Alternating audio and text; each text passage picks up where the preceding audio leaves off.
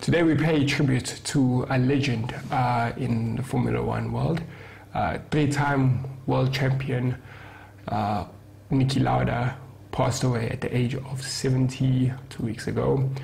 And at the Monaco Grand Prix, they paid tribute to the Austrian legend by, wearing red caps, and Mercedes running with a red halo on this edition of their all-time record-breaking Formula One car. So, if you guys don't know who Niki Lauda is, a best way to go and figure out is obviously read some articles online of what kind of person he was. Very blunt, pretty much as blunt as a prick, and go watch the movie Rush, made in 2013, and you will get a proper understanding of who he is and why it's such a major loss for the sport. Rest in peace, Niki. On to the BMW 1 Series. For many, many years, ever since the BMW 1 Series was made, in fact, it was the only rear-wheel drive hatchback you can buy. But still, it was the only hot rear-wheel drive hatchback you could buy. So pretty much the only sporty rear-wheel drive hatchback you can buy. And thanks to that, you could slide it around like a lunatic. However, BMW has been feeling pressure from the likes of VW, Renault, Audi, Honda for ages to make a all-wheel drive or front-wheel drive competitor, you could almost say. Because the thing is, the 1 Series was a bit of an oddball. I mean, if you didn't want a rear-wheel drive car, you wouldn't buy it. Or if you thought the car was too impractical, thanks to all that, the diff and the extra shafts running underneath the car, it actually took up quite a bit of space. So you can imagine that BMW was feeling the pressure, and I'm sure sales were feeling the pressure as well. So behold, the pressure has finally given way to this, the new BMW 1 Series. Now, first thing to note that this car comes in only all-wheel drive and front-wheel drive, and here in South Africa we'll be getting two versions, the front-wheel drive 118i and the all-wheel drive M135i. Okay, so for those who don't know, the previous top-of-the-range 1 Series was called a 140i, which means that I think BMW might be saving that for a bit more higher performance 140i. I'm hoping so. But unfortunately, it'll probably use the reworked version that's in the current 135i, which is actually pretty powerful itself. Here's the figures here on screen. Expect prices to start from just over or just under $500,000. I'm expecting it just over. It's based off the Mini Countryman, which is no surprise there. The X1 is already based off a Mini, and so is the X2, along with the 2 Series Active Tourer, which was a fail in South Africa, thank goodness. And yeah, front-wheel drive or all-wheel drive. So yeah, we bid you adieu, rear-wheel drive 1 Series. Next story. Once again, it's a bit sad again. Oh, I just keep on.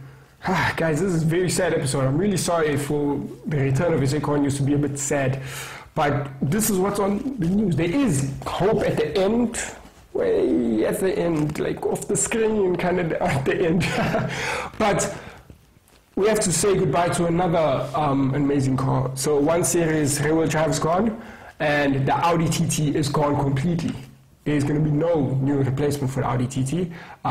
This news doesn't come as a shock, as Audi has been pushing their electric E-tron brand, and they think that their future is electric, which is unfortunately the trend with most manufacturers these days, including Ford, which is axing pretty much any small sedan, hatchback, or any form of passenger car apart from SUVs, bakkies, or pickup trucks, as those who in America know it as.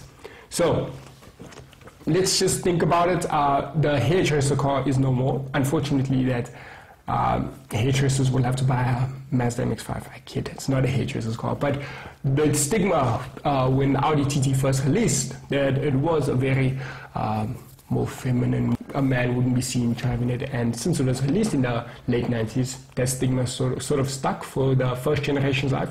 The second and third generation obviously eliminated that altogether, but we will still miss the Audi TT, especially in forms of the TTS and the TTRS, which host probably the last, apart from the RS3, the last amazing small car to have that amazing turbocharged 5-cylinder engine from Audi, which,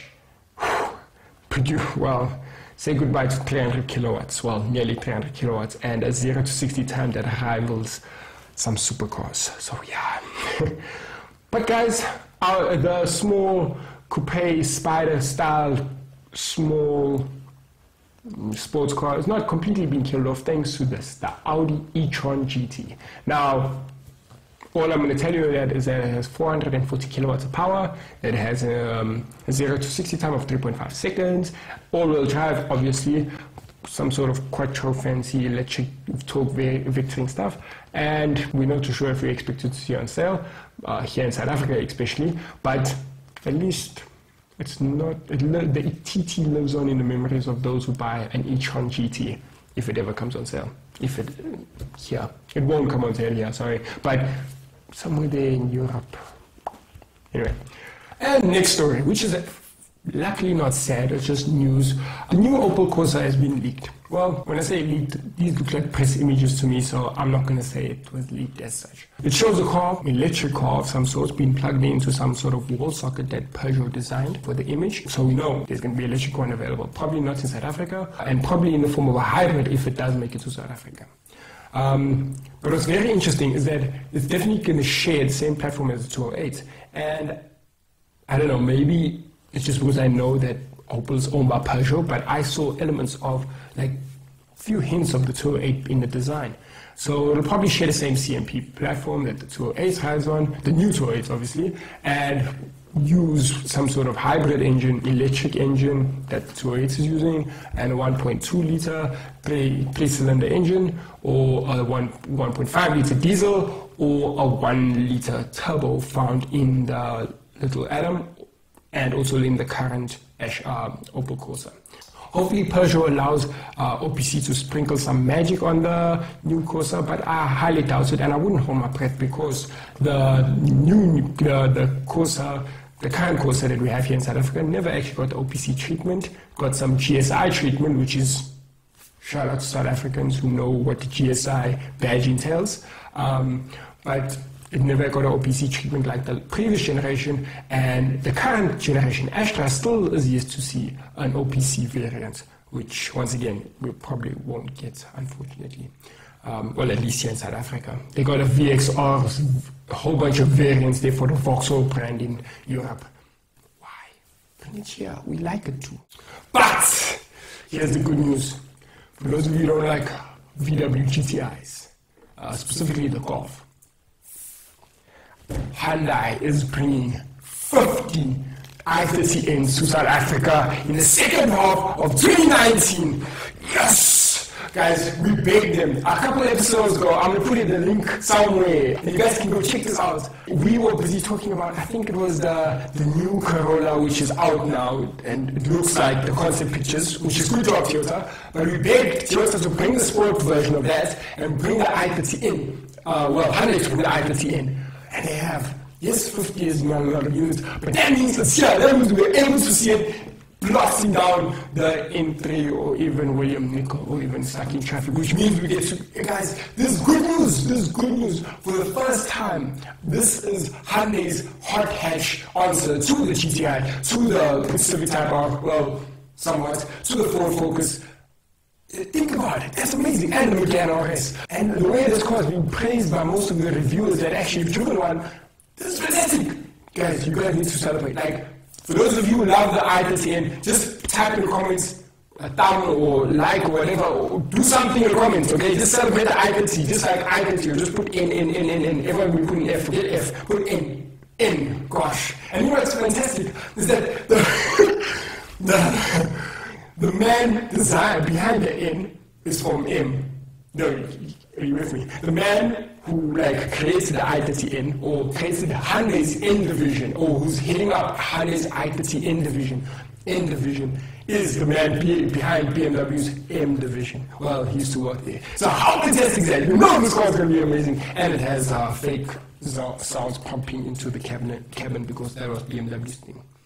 Unfortunately, it's powered by a 2-liter turbo, thank goodness, which is putting 202 kilowatts That's golf rival, golf R territory right there. You know, golf R has four-wheel drive, this is only front-wheel drive. And yet still, it handles like a champ according to reviewers. I have not reviewed.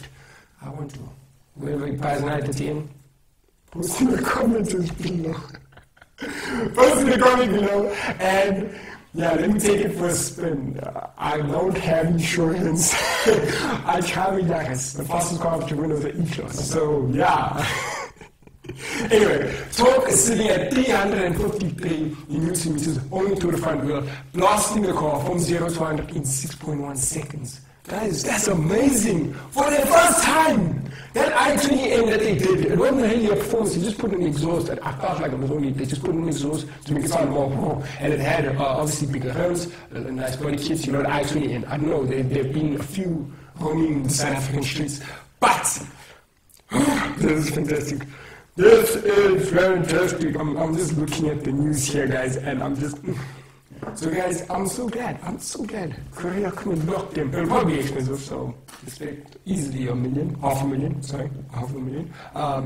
And tell me which one do you guys like? Do you guys like the GTI? The stable yet boring because it's common GTI? Or do you like the i30N because it's different, unique, and it's taking the fight to the German? Yes! So guys, hit subscribe and I'll see you guys in the next one. Sorry for the excitement and sort of spilling all over with that last bit, but it's really exciting. Have a wonderful day, guys. Cheerio. Bye.